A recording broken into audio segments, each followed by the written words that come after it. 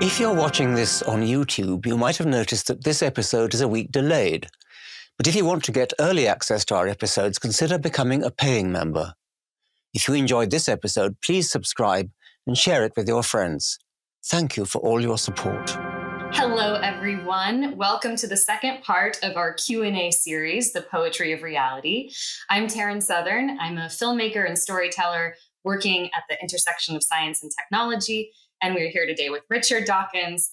And I am so thrilled to be back because we had so much fun on the first Q&A session. And I think we had a lot of great questions from the audience. So most of these questions were submitted via Richard's YouTube channel, but also his social media channels as well. So please keep them coming in. Shall we jump in? Yes. All right. I love this group of questions. The first one is, can you speak on the evolution of empathy in dogs toward their human owners?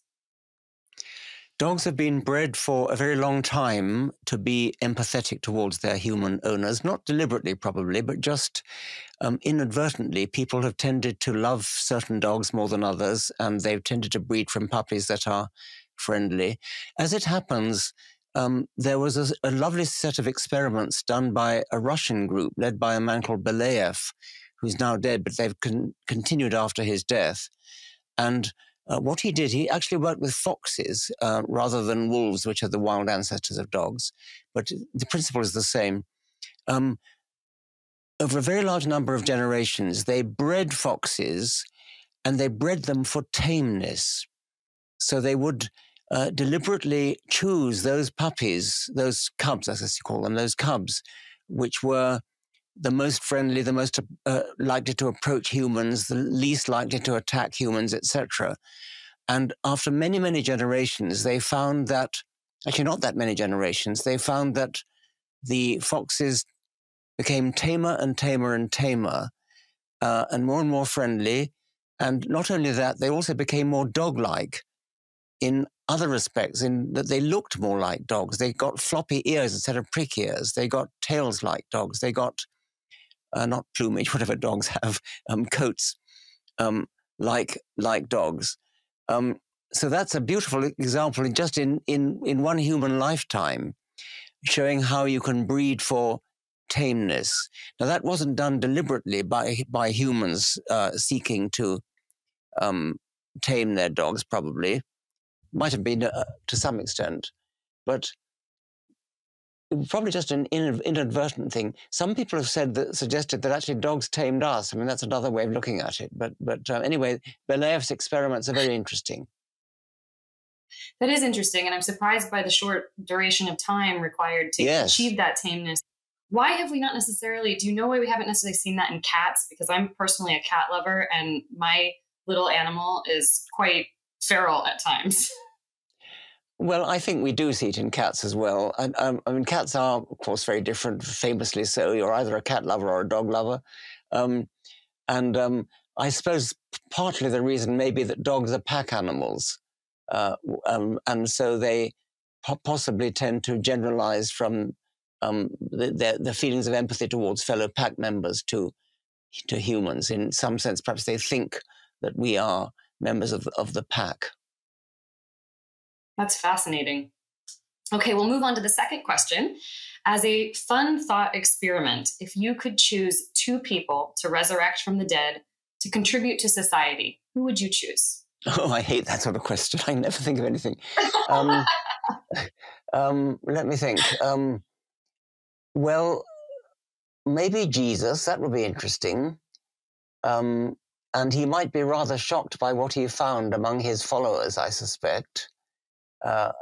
He might remember the scene where he raged into the temple and upset all the tables of the money changers. I think he might reenact that little scene. So that would be one. Yeah. Maybe Karl Marx, to see what his followers have been up to, and perhaps do a bit of recanting. That's great. Okay, third question. What is the point of music from an evolutionary perspective?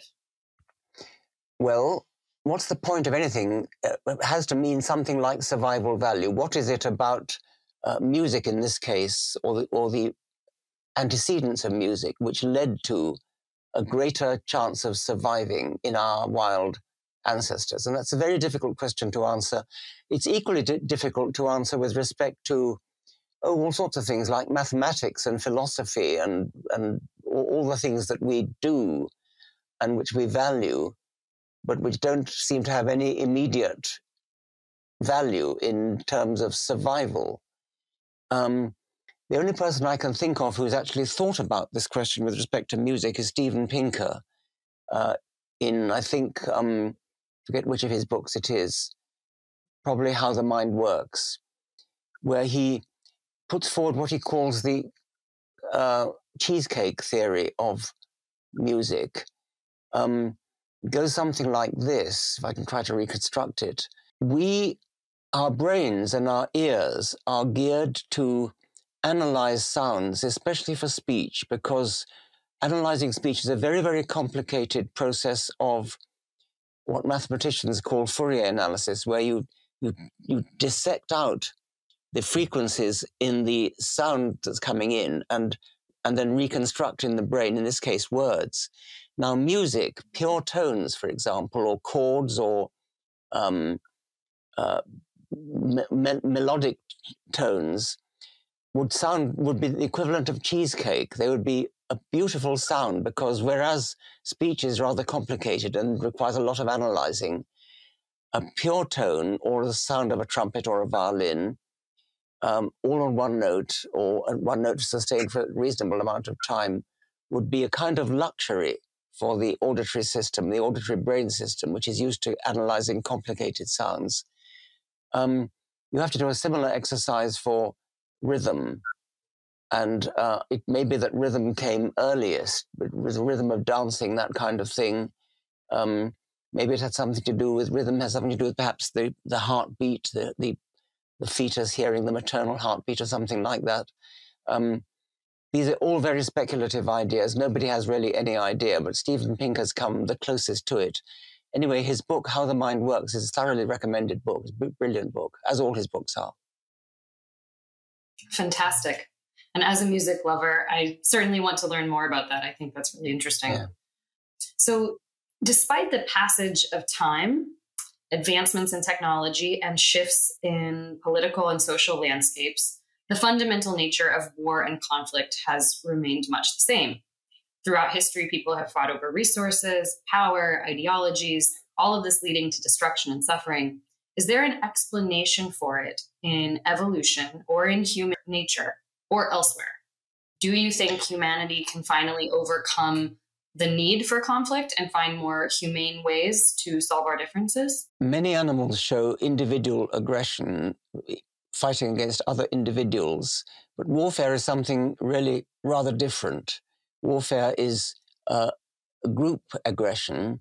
It may not even be aggression in the motivational sense. When you think about what the motivation of, say, a person having a brawl in a pub is, and they see red, they lose their temper, they get angry, they lash out with their fists. That's individual level aggression, and that we see all over the animal kingdom, certainly all over vertebrates. But warfare is not really like that. The individual bomber pilot does not feel particularly aggressive when he's releasing bombs over a city. He's aiming. He's using his skills as a pilot or a bomb aimer, whatever it is. It's a very different psychological motivation. We do see something like warfare in chimpanzees. This was discovered by Jane Goodall, along with many other things about chimpanzees. Intergroup fighting between rival groups of chimpanzees, pretty ruthless stuff.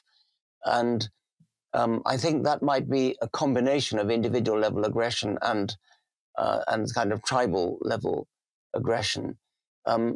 Throughout anthropology, throughout the study of human tribes throughout history, we see plenty of intertribal aggression and intertribal warfare, often in the form of raids for cattle, raids for women, raids for territory. And so this is coming close to the sort of economic motivation, which I think the questioner mentioned. I think resources. the sheer scale of human warfare does seem to be unique. Again, citing Steven Pinker, this time another book called The Better Angels of Our Nature, a more recent book.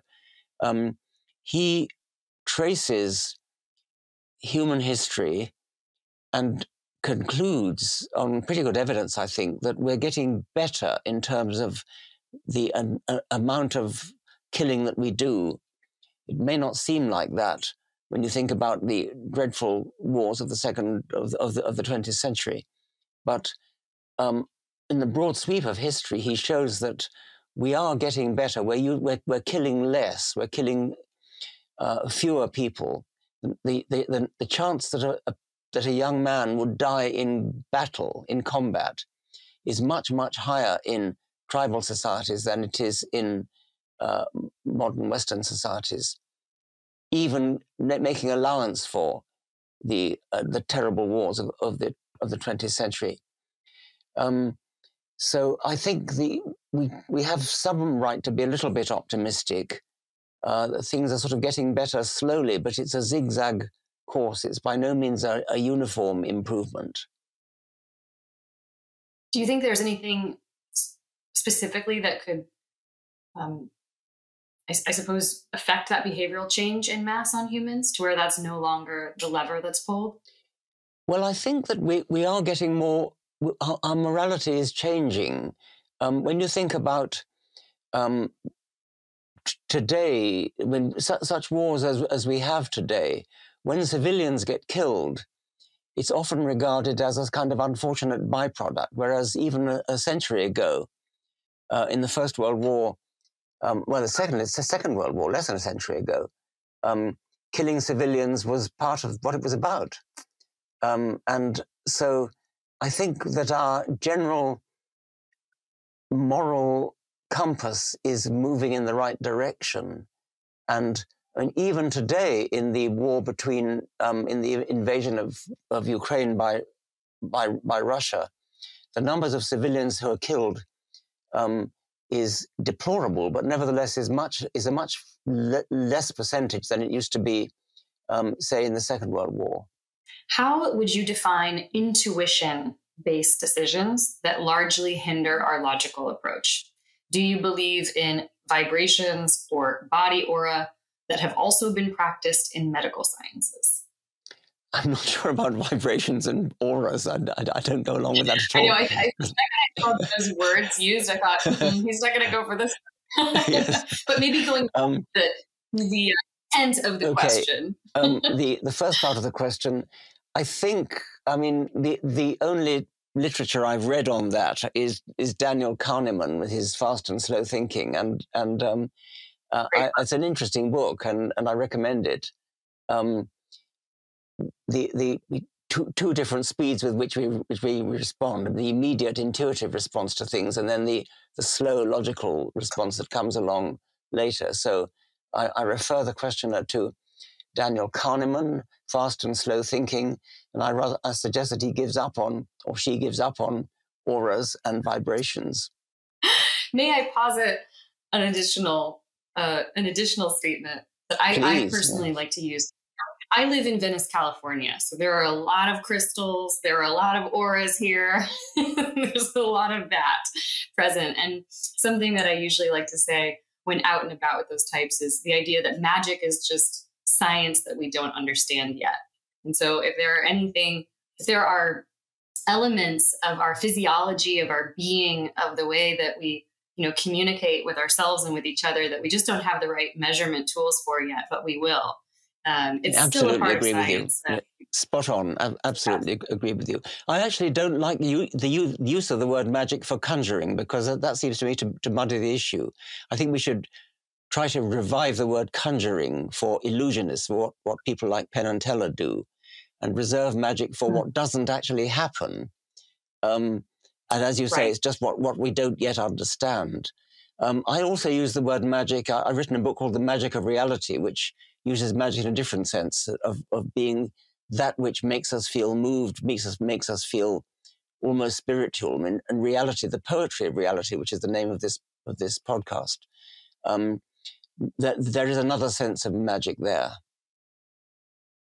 Absolutely. Absolutely. And as someone who's working in neuroscience and seeing just how quickly the tools are evolving to be able to understand the actions inside the human brain. I mean, these are things that we didn't have 20, 30 years ago.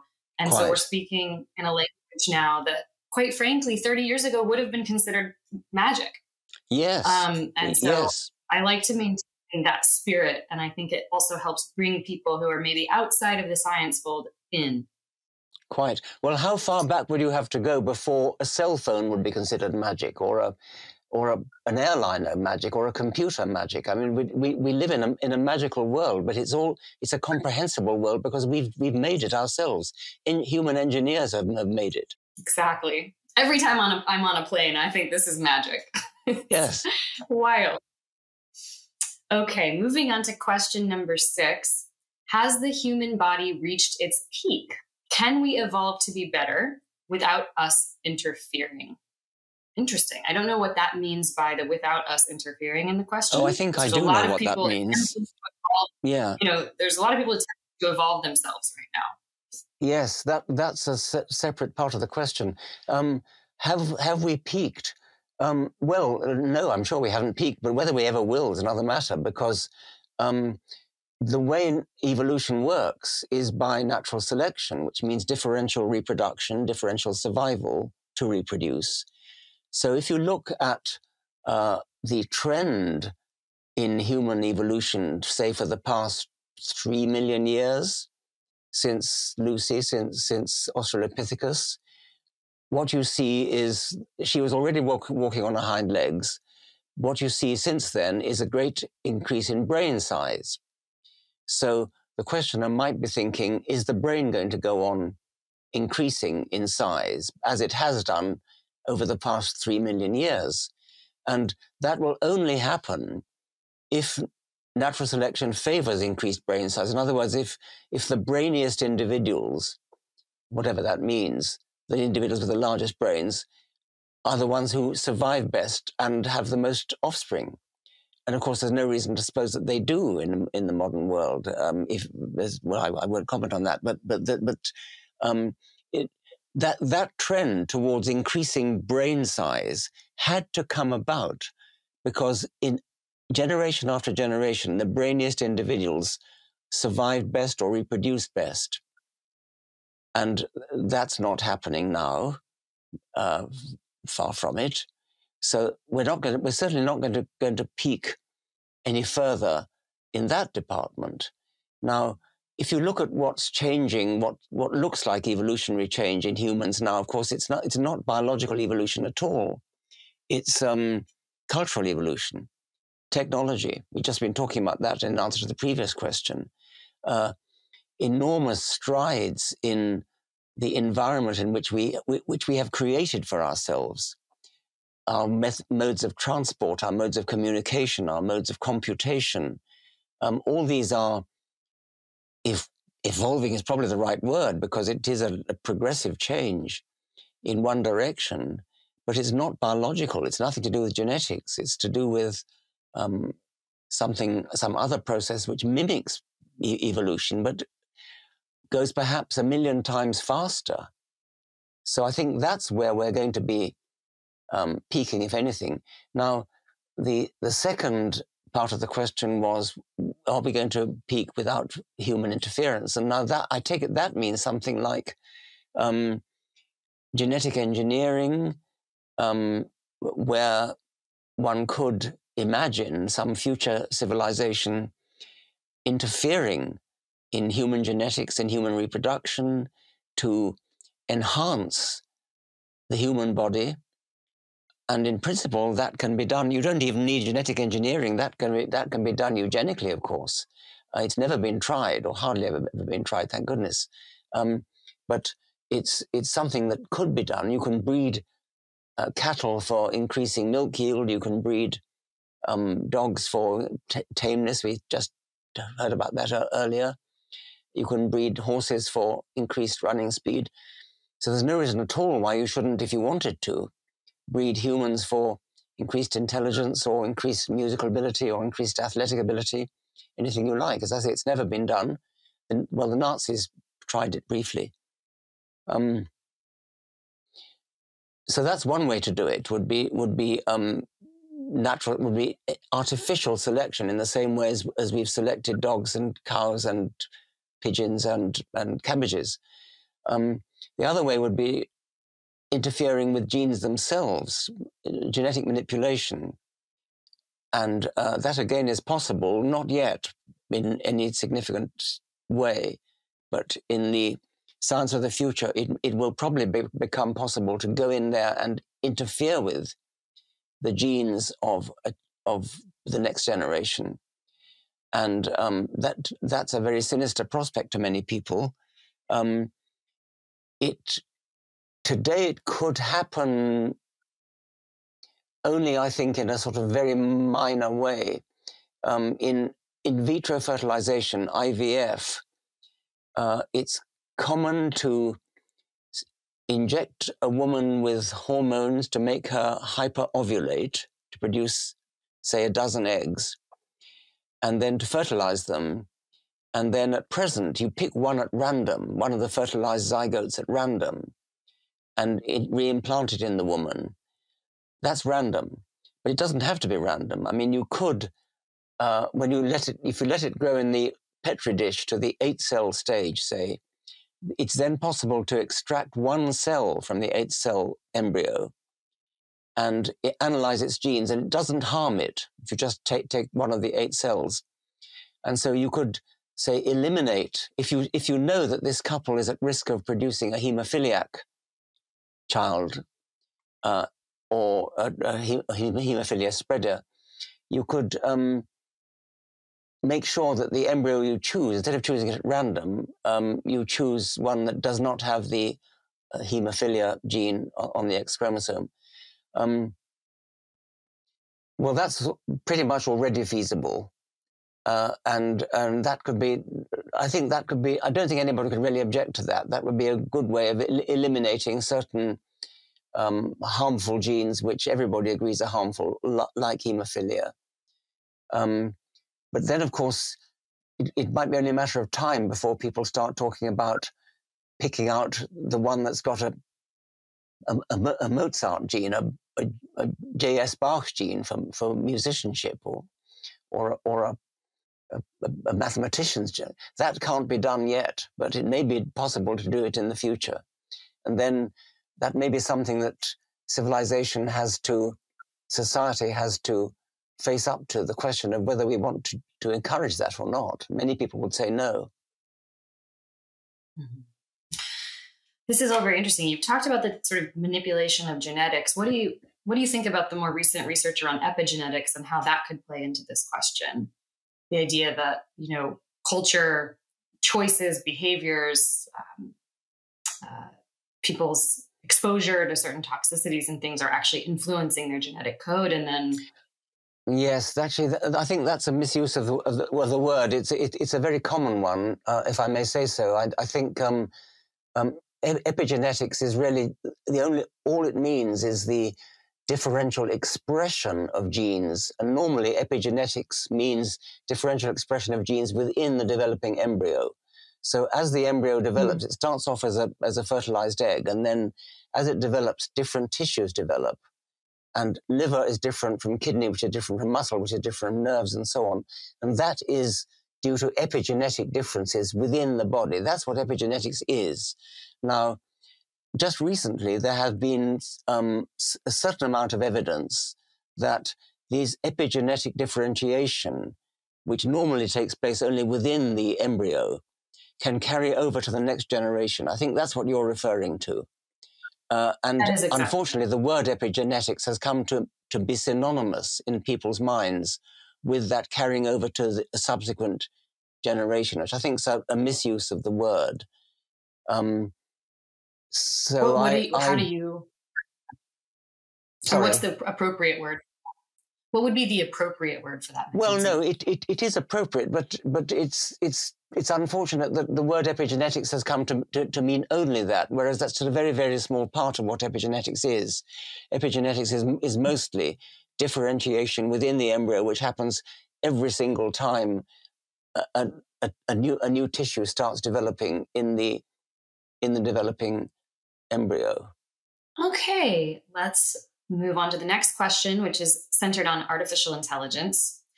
This question says, artificial intelligence can be considered a new life form. Do you think AI will also obey the law of evolution? That's very interesting.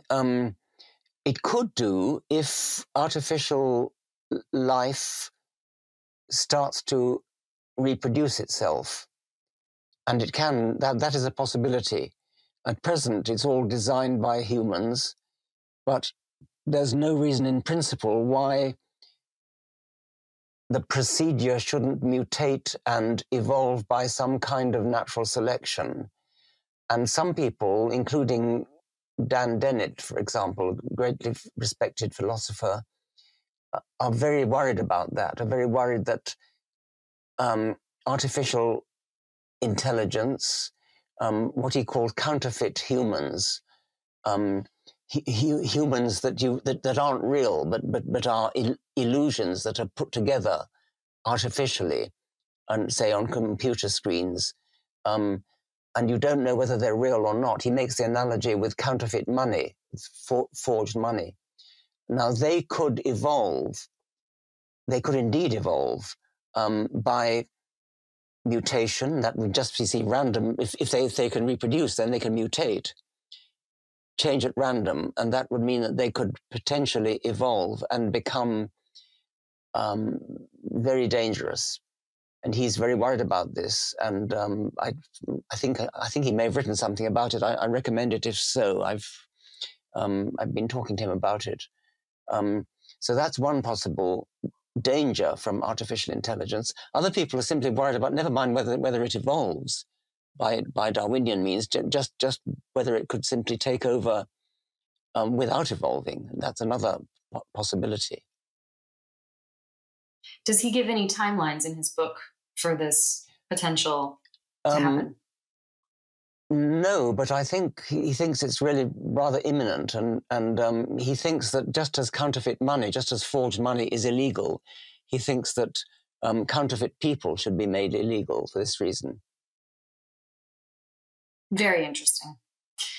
Do you think that rejuvenation is possible? And if yes, would you like to be young again? I would like to be young again. On the other hand, I wouldn't like to put back the clock and start again. I wouldn't like to go back to the age of 18 and have to write all those books again. I mean, that was a lot of work. But if I could be myself but rejuvenated, yes, I would like that. I'm not sure that it's an entirely altruistic thing, though, because if everybody was rejuvenated, if they never died, then the world would become too full, and we have to balance that against. Well, I think it's obvious what I'm saying there. Well, there are a lot of people right now attempting to reverse their age, rejuvenate themselves, all of the above. I understand that. I get that. Yes. Is it possible for animals to develop consciousness over millions of years, similar to the evolution of human brains? Well, obviously, yes, because it happened with us. But the second question is, why do you think animals are not conscious? There's no reason to suppose that we're the only ones that are conscious. Strictly speaking, each one of us is the only person who really knows we're conscious. I know I'm conscious, and you know you're conscious, but I don't know you're conscious. I just believe you are, because you're pretty much like me. You come from the same kind of source as me. And one can say the same kind of thing, but less strongly, of chimpanzees. They come from the same source as us a bit further ago, but they have similar brains to us. There's no reason to think that they're not conscious. And it becomes a problem to know how many animals are conscious, but I can only give a personal opinion. It only is a personal opinion. I think dogs are conscious, and I think cats are conscious, and I think a lot of mammals are. Maybe all mammals are. Maybe birds too. So there's that. And even if they weren't, then the fact that at least one species of ape became conscious means that it can happen, and probably would happen again if we weren't here. If we accept the assumption that there are intelligent aliens, is it possible that they look like us? How similar would they be? Science fiction writers who portray alien beings as being like us are often criticized for being naive and for being unimaginative. And the more imaginative science fiction writers portray aliens as being utterly different, maybe gaseous rather than solid, or that kind of thing. At least one respected biologist, Simon Conway Morris, thinks that the power of convergent evolution is so great. If you look around the world at for example, the Australian mammal fauna and the way in which the marsupial fauna of Australia has produced startling convergences to mammals in the rest of the world, like there's a marsupial mole, a marsupial mouse, marsupial flying squirrel, marsupial rabbit, marsupial wolf, marsupial cat, etc. So natural selection, once it gets going, is very powerful in producing the same result when the needs are the same. There are striking, not just the Australian mammals, there are lots and lots of examples of convergent evolution. And Conway Morris, indeed, in one of his books, has what he calls a convergence index, where in addition to an author index and a subject index, he has a convergence index which goes on pages and pages and pages, thousands of examples of convergent evolution. So evolution is capable of producing the same result in different places at different times. And so he thinks that if there were aliens, it's highly likely that they might be rather like us.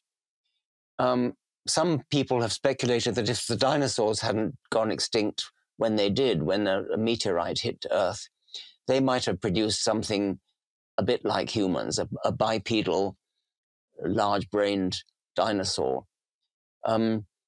So I think it's not totally silly to suggest that aliens might be like us. On the other hand, if the conditions on their world is very different, then that's another matter, because if the gravity is different, for example, if gravity is much stronger, if they live on a larger planet with the gravity of, say, Jupiter, then they wouldn't be at all like us, because I mean, if you're contending with a massive gravity, then you have a totally different body form. And similarly, if there was a much weaker gravitational field, then we'd all be looking like spiders, daddy longlegses, with these long spindly legs and things. But if there was a planet which had a similar gravitational field to ours and other similar conditions to ours, if there was life at all, it seems to me not inconceivable that they might be rather similar to us, really basing that on the prevalence of convergent evolution. Very well said, thank you. What are the most intelligent arguments or thoughts that you have heard from theists, if any? I think if any is the operative word. I mean, I don't mean to impugn the intelligence of theists, but if I rephrase that not as the most intelligent argument, the most convincing argument, I don't think there are any. If I were forced to choose one, and I'm reluctant to do so because when I've done this in the past, people have pounced on it and said, aha, Dawkins is a theist after all. But if I were absolutely forced to choose one, I think it would be nothing to do with biology, it would be to do with physics, it would be to do with cosmology, to do with the apparent fine-tuning of the fundamental constants of physics. Physicists can calculate about half a dozen or so fundamental constants, which are numbers that they know the value of, but they don't know why. They don't have a rationale for it. What they do know is that if any of those constants were slightly changed, then the universe as we know it would not come into being. There are things like the gravitational constant. The book about this, the best book I know about is by Martin Rees, called Just Six Numbers. And he goes through 6 numbers and shows what the values are and why they have to be that way. And if they were slightly changed, if you could imagine that there were 6 knobs that you could twiddle, in order to change the values of these constants, like the gravitational constants and the weak force, and weak nuclear force, and so on. If you slightly change them, then you don't get a universe like ours. You don't get galaxies. You don't get chemistry. You don't get life. And so some people have said that this looks as though one person put it, the universe knew we were coming. The universe is fine-tuned to bring us into being. I find that a very unconvincing argument in favor of theism, but it's one that you will meet. The probable, well, physicists differ in how they interpret it. I mean, some physicists say, well, we just don't yet know enough. We don't understand. We don't know why the fundamental constants are the way they are, but perhaps they just couldn't be anything else. Other physicists, probably the majority of physicists, talk about the multiverse. The multiverse is not just something ad hoc, which is made up for the purpose. The multiverse follows from the inflationary model of the universe, which is the dominant one at the moment in cosmology. And in the multiverse, you have a very, very large number of universes. All of them have different physical constants and different laws of physics. And we obviously have to be in one of the minority of universes that happens to have the right values of the laws and constants of physics in order to bring galaxies and chemistry, etc., into being. Because here we are. That's the anthropic principle. And it's a question for physicists, really. But since you asked me, the most intelligent argument that theists have advanced, I think that's probably it. Biology is definitely out. Unlike what William Paley, the author of Natural Theology, said, he thought that physics was not a great field for demonstrating the wisdom of the Creator, but biology was. Of course, he lived before Darwin. Since Darwin, biology is out as an argument for theism. Physics may still be the best hope they have, but it's not a very big hope. And they constantly retreat into little corners. My feeling is that since biology was the big one, which Darwin solved, that should give us confidence. The success of Darwin should give us confidence to advance into the field of physics and cosmology and do a Darwin there as well. But in any case, even if you grant all that even if you say it is a convincing argument, it's still not a good argument for a creator, because you still got to explain where the creator himself came from. And that is that just pushes the problem back a stage further. So it's a very, very bad argument, whichever way you look at it. Sure. I might add one additional in here, which you may not agree with. And I don't know that I would even categorize it as an intelligent argument. It's more of an emotional one. But I suppose it's one that I have some respect for, which is when I hear from someone, I understand that there's no evidence for my beliefs, and yet they just make me feel better. And so therefore, yes, I'm going to believe them. I feel better as a human being. Yes. And I find that interesting. Right? We can't change someone's anecdotal experience. And if it makes them feel better and they're living it. It's a terrible argument. You can't seriously argue that because something makes you feel good. I think I keep quoting Steven Pinker, but he said something like, if you're being attacked by a lion, it may make you feel better to persuade yourself it's a rabbit, but it's not. It's a lion. So face up to reality. What makes you feel good is absolutely nothing to do with what's true. Right. It depends on how you're optimizing your life, I suppose. Oh, yes. I mean, it might make you feel happier. Yes. All right. Well, here is our very last question. Why were animals in prehistoric times so much larger than they are now? One of the things that scientists have to learn to do is to say, I don't know, when they don't know. And I don't think I can answer that question.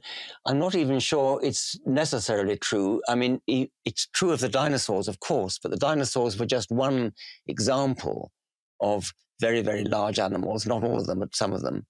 And so if you were to go back to the Cretaceous or Jurassic period, then indeed you would be confronted with land animals, which are much larger than anything we see today. But that doesn't mean that animals in the past generally are larger than they are today. I mean, mammals can be pretty large. Rhinoceroses are large. Elephants are large. There were prehistoric rhinoceroses that were even larger than elephants. So I think the question should be more, why were dinosaurs so large and larger than the largest mammals, largest land mammals, not the largest marine mammals, of course, because whales are probably larger than anything that's ever lived before. Some people have said it's something to do with mammals being warm-blooded, but I don't think that's very convincing. It's not obvious to me why that should have that effect anyway, and many people nowadays think that dinosaurs were warm-blooded. So I don't think that'll do. And I think I just have to come back and say, I don't know. And scientists ought to say, I don't know, when it's true. I was just going to say, spoken like a true scientist. So I would love to know, Richard, before we leave, are there any questions or ideas that have been occupying a lot of headspace for you right now? Because I think that might help our audience think of areas that they want to explore further in our future Q&As. Oh, gosh. Well, I'm just finishing a book called The Genetic Book of the Dead, which is coming out this time next year. And the last chapter of it suggests that it's helpful to think of all our own genes as though they were viruses. I don't mean that they are viruses that have joined into our genome, because that's true of about 8% of them. But I mean that there's something to be gained. It's illuminating in some ways to think of all our own genes as though they were a colony, a sort of society of, well, certainly a society of genes, but a society of viruses. I don't think I've got time to expatiate on why I think that is helpful. So maybe just a plug for my book when it comes out next year. That's perfect. And we now have a seed planted. So bring questions about this exact thing. I'm excited to hear more about that. And as always, it's a pleasure to see you. And I look forward to our next Q&A. For everyone watching, please do send in your questions here on the YouTube channel or to Richard's social media channels. Thank you very much indeed. Thank you. If you enjoyed this episode, you can show some support by subscribing to the podcast, sharing it with your friends, and leaving a review.